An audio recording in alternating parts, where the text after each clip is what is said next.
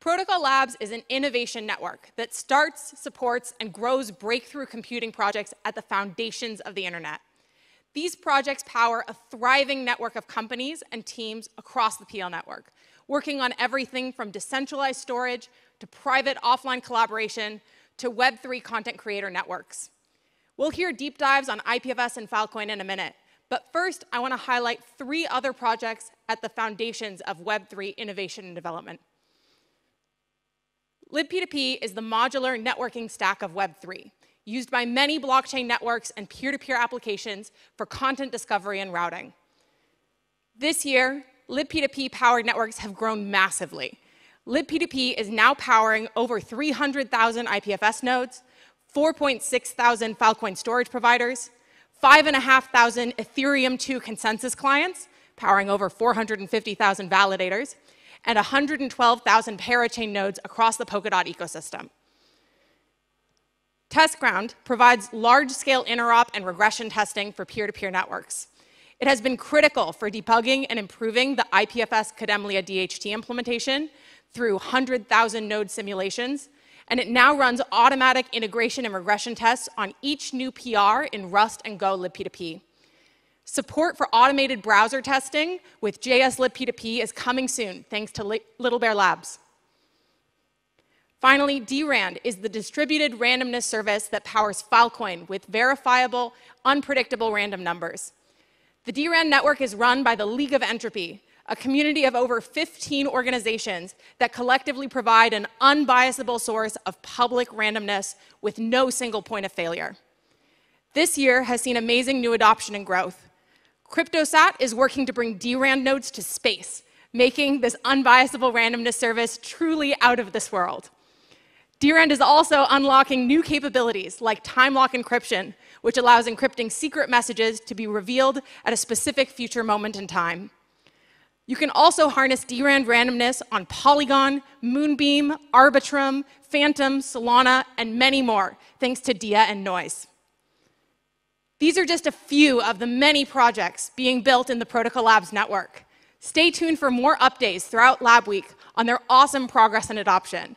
Now, we'll hear more about IPFS and Filecoin.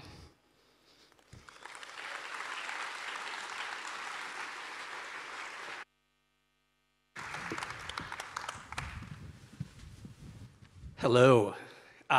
It's my pleasure and an honor to talk to you with Mosh about IPFS today. IPFS is the content distribution layer for Web3 and the future of the web platform.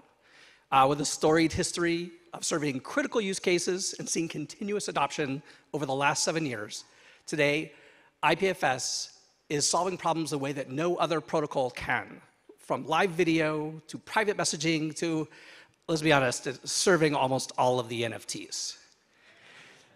The IPFS network has peaked at over 500,000 nodes, and the IPFS gateway is serving over 1 billion requests per week sometimes. 1 billion.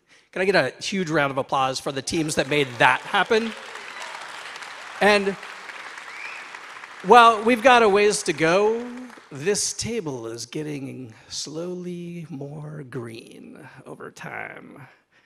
This is progress we couldn't have imagined 3 years ago at IPFS Camp, where a bunch of us got together, and it was a huge turning point for the project, where we met a bunch of new builders, learned about a bunch of new use cases, and made a bunch of new friends. Mosh. All right, so a funny word has started popping up in IPFS this year, Kubo.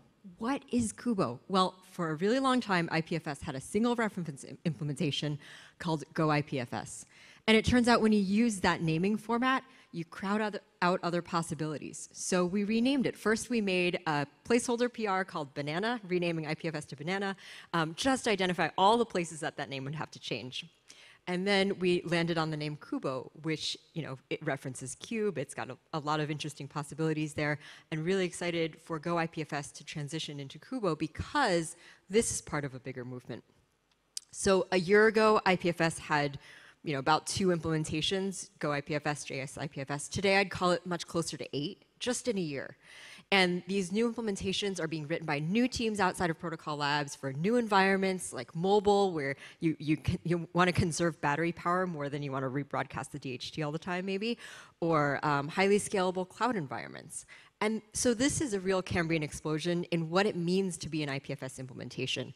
And it's going to give users and builders a lot more options in languages, runtimes, different software architectures, and lots more. So we have a big announcement on this topic coming Friday at IPFS Camp.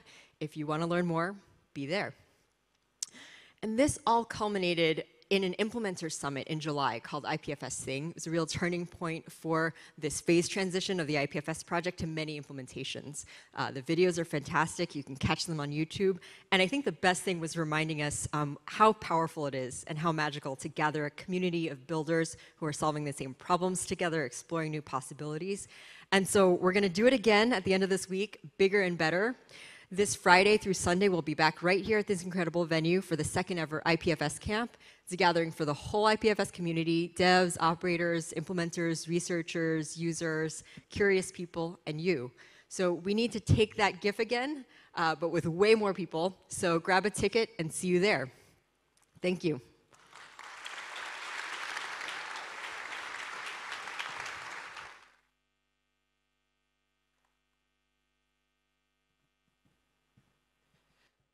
Hello, everyone.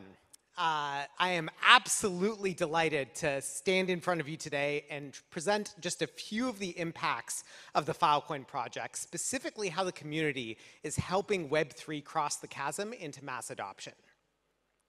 So as many of you in the room know, Filecoin is a crypto-powered storage network whose mission is to create a decentralized, efficient, and robust foundation for humanity's information. Simply put, today, Filecoin is the scalable data storage layer of Web3. If you aggregate all the Web3 storage protocols that are out there, Filecoin is 99% of the storage capacity, 95% of the storage utilization, and the platform of choice for developers all across Web3. But that falls well short of the ambitions of the Filecoin community for the project.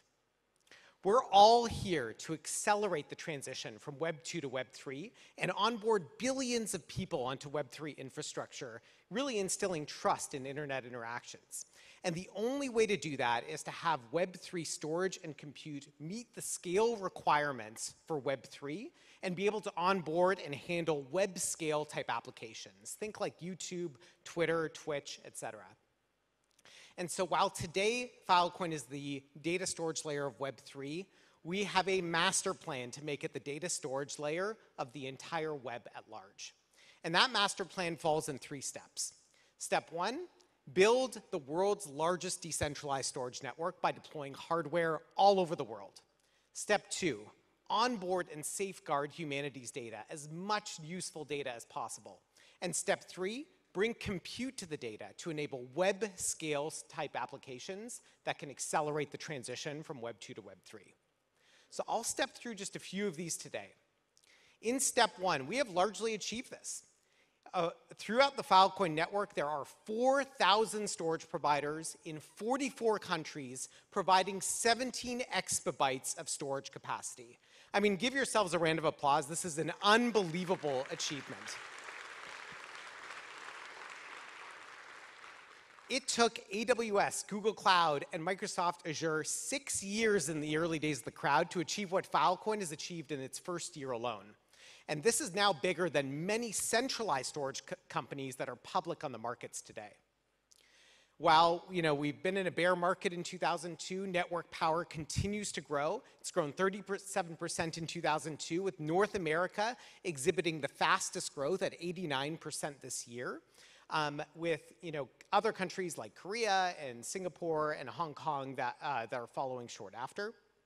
And we now have top-tier hardware vendors like Seagate, AMD, and Supermicro leading in with reference architectures and leasing programs.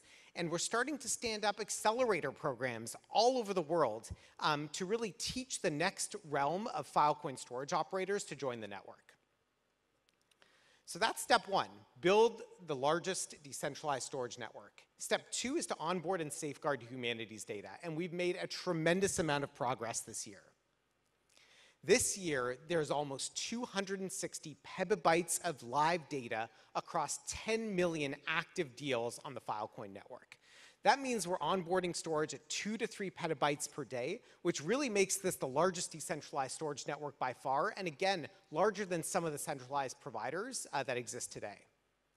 The amount of data onboarded in 2002 so far this year has 8.5x'd. That is a tremendous amount of growth. We're still seeing 25% growth every month on data, and that's coming from 1,000 unique clients that have uploaded data to the platform. These are aggregators or kind of major data sets and major clients. Now, we're doing this with two major incentive systems. One is Filecoin Plus, which is an underlying economic structure that makes it incredibly cheap to store data on the Filecoin network. And two is large-scale data onboarding platforms that really target specific user segments.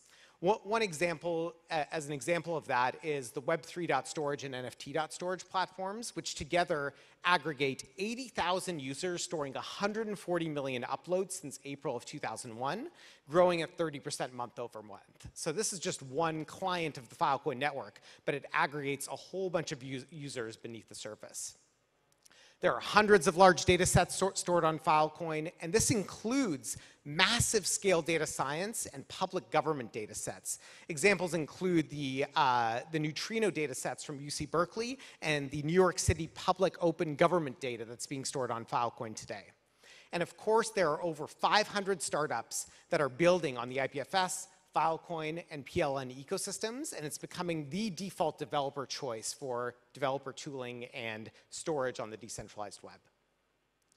Finally, step 3, bring compute to the data to enable web scale type applications. And this falls in 3 major initiatives that we're focused on in 2003. First is the launch of FVM, user smart contracts and programmability on Filecoin, which is a huge deal. FVM is compatible with the Ethereum virtual machine and will basically help a whole bunch of new use cases come to Filecoin today, including things like perpetual storage, auto-renewing deals, a multi-billion-dollar DeFi economy, and much, much more. Testnet is actually live today, and this goes live on mainnet in Q1, so we're super excited about FVM. 2 is large-scale computation over Filecoin data. This, you can almost think of this, having many L2 type compute networks that join the Filecoin layer 1. And what this really enables us to do is enable massive Web 2 style applications to finally make the transition of Web 3, especially ones that require like a tremendous amount of processing of data under the hood. Think like Twitter or Twitch or YouTube. And finally, we need to scale the blockchain in general. Hierarchical consensus is a major consensus breakthrough that's coming in 2023, and that really enables us to move from hundreds of transactions per second to billions or even trillions of transactions per second over time.